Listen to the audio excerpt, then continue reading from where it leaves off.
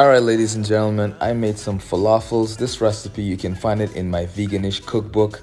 These falafels are super tasty, delicious.